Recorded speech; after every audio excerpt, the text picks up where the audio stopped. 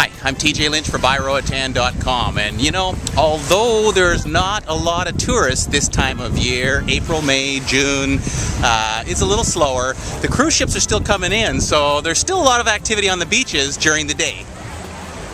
And the great thing about this time of year is that the weather is phenomenal. And did I mention how warm the water is? It's like 84 degrees.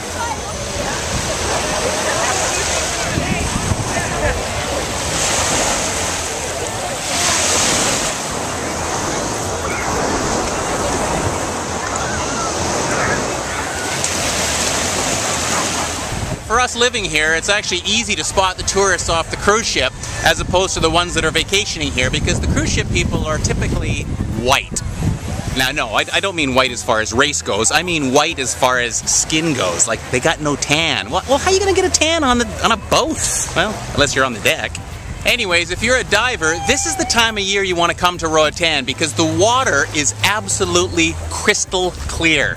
The visibility is around 100 feet. That means you can see 100 feet in front of you.